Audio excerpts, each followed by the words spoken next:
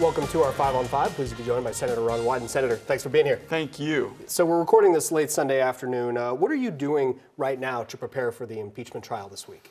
What I've been doing, and it's just been a heck of a few days, a lot of late nights, and including a flight coming home.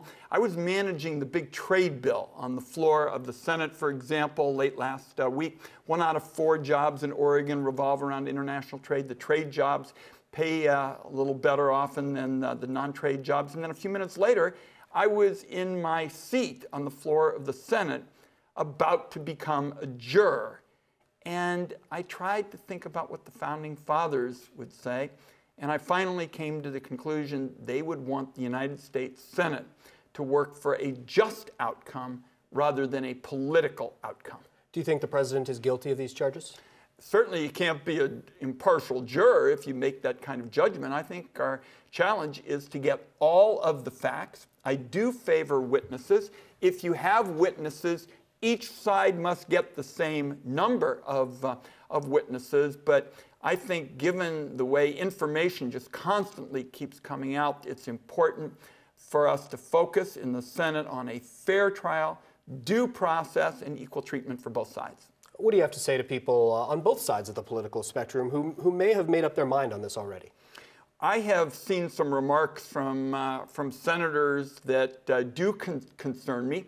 But I can also tell you, I know a number of senators who have not made up their mind. Doug Jones, a Democrat from Alabama, wrote a wonderful essay that raised issues that I'm very concerned about. A number of other senators, I think, are agonizing, for example, over some of the rules, like witnesses. So the Founding Fathers knew that there was some politics here.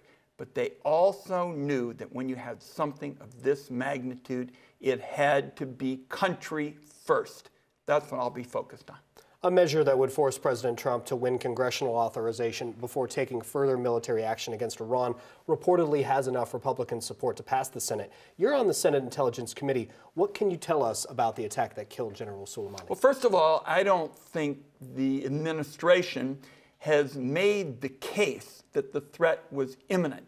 And the fact is, presidents of both political parties have been walking all over Congress in the last few years with respect to Congress essentially giving up its authority with respect to the ability to decide whether or not to go to war. So I strongly favor this bill. I hold Senator Wayne Morris's Senate seat. You better believe Wayne Morris would want this kind of accountability. All right, we're going to take a quick commercial break.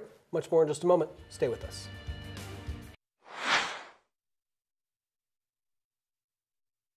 Welcome back to our 5 on 5. Again, we're here with Senator Ron Wyden. Big week on Capitol Hill. Senator, despite all the partisan rancor this week, certainly work is getting done. How does what you call the new NAFTA help Oregon? Oregon, a number of industries are going to benefit. We're a big ag state. We're going to have dairy, we're going to have wheat, a number of our products.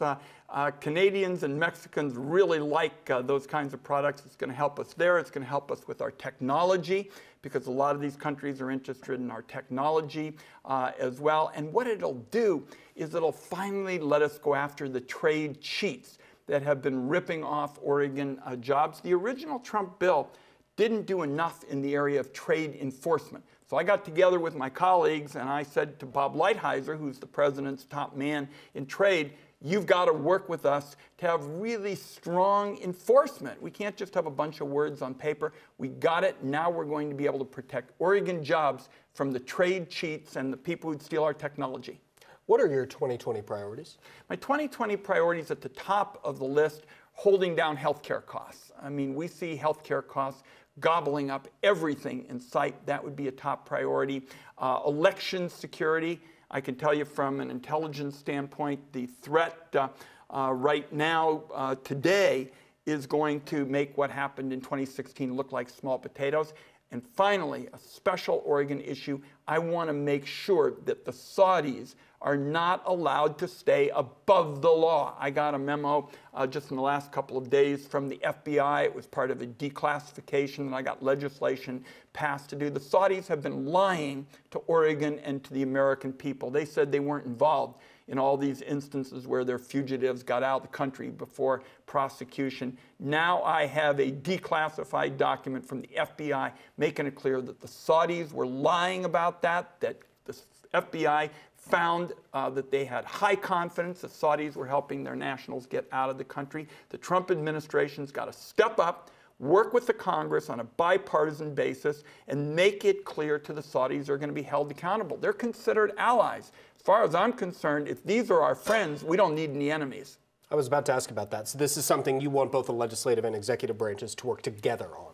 I want to make sure that the Trump administration, which has to take the lead as the executive branch, finally makes it clear to the Saudis they are not above the law. The Saudis have lied to the people of Oregon. Their embassy put out a statement that we'll make available to your viewers saying that they had nothing to do with their nationals who were escaping the country. Now the FBI has said, A, they believe they did, and B, if nothing is done, it's going to keep happening. And I will tell you, very close to our home in southeast Portland, a young woman had her life snuffed out by a Saudi national who right before trial got out of the country. That's wrong, and it can't be allowed to continue. Senator, thanks for being here. Thanks for having me. All right, stay with us. We'll be right back.